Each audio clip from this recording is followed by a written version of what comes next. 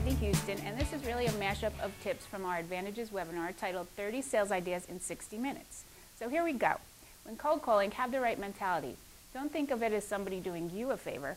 You're actually offering a valuable service yourself, so you're helping them. Plus, always bring a gift for the gatekeeper, no matter how small. Everyone loves to get a free mug or pen. Another thing is to use the right words on a cold call. People love to help. So say something like, your receptionist said you might be able to help me out as far as who handles your promotional items. Finally, don't be shy.